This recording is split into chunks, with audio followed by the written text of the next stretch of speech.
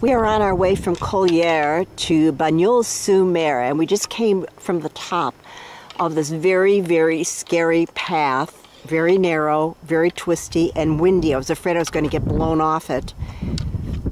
There were still people way up there at the top coming down taking the same route. That's about half. It was so scary that my legs were absolutely shaking. I was shaking like a leaf, but we've gotten this far. Now all we have to do is take the road and more GR10, which is a grand randonnée, and get to Banyuls, and we will be done for today.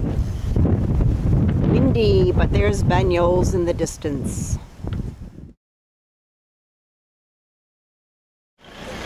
We are in little tiny Port Bou, crossed over from France into Spain.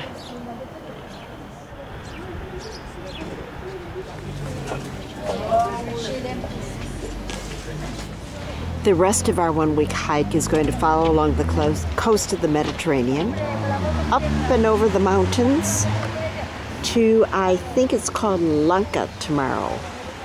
That's our hotel right across the street, Hotel La Masia, and it's the first hotel that we were actually able to find without any problem.